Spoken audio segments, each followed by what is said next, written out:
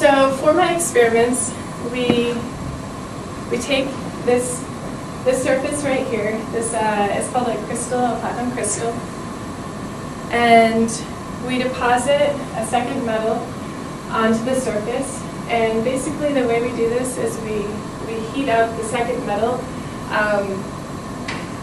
So it's going to be heated up so that the metal will vaporize, and it emits atoms of the second metal onto the platinum.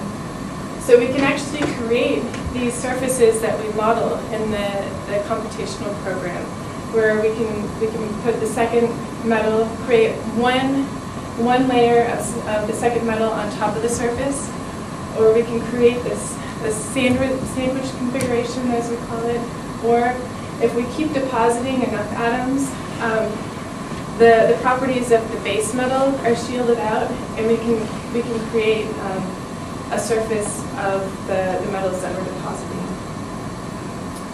So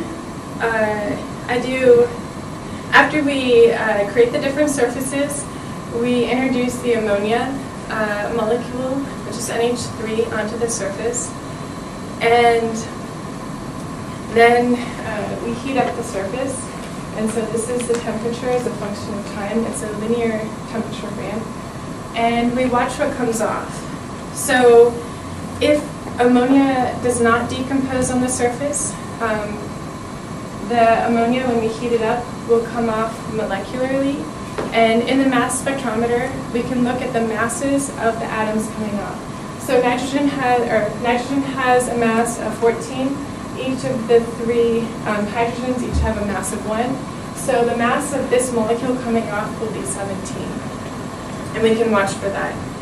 But if the decomposition happens on the surface, then the nitrogen and the hydrogen bonds will break. You're going to have atomic nitrogen and hydrogen on the surface, which is the reaction that we want to see happen.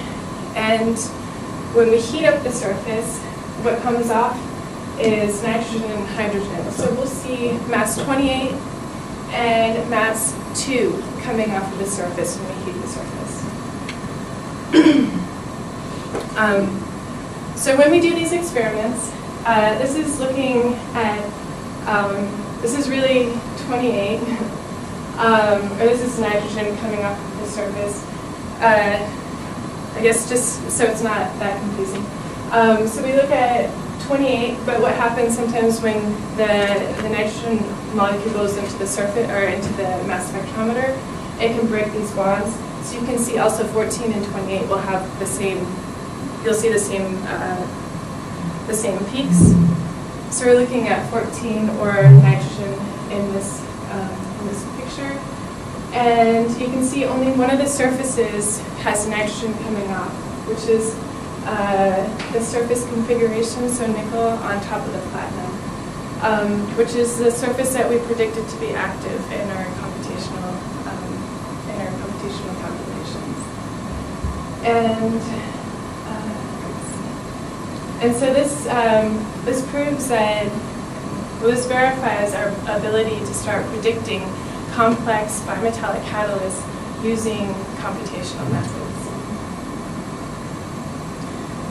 So, in conclusion, we talked about how hydrogen economy can be an alternative to our current fossil fuel-based system. The hydrogen can be created from renewable energy, and it has higher efficiencies, meaning more energy is going towards the process that you want it to go towards than looking at combustion engines for vehicles. But we also talked about how there's a storage issue with ammonia and possibly using, a storage issue with hydrogen.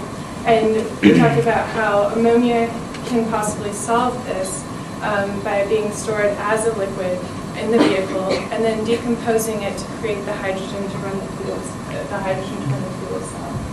We also talked about how computational modeling can be used as can be used to predict active catalysts for the decomposition reaction. But this is not unique to the decomposition reaction of ammonia.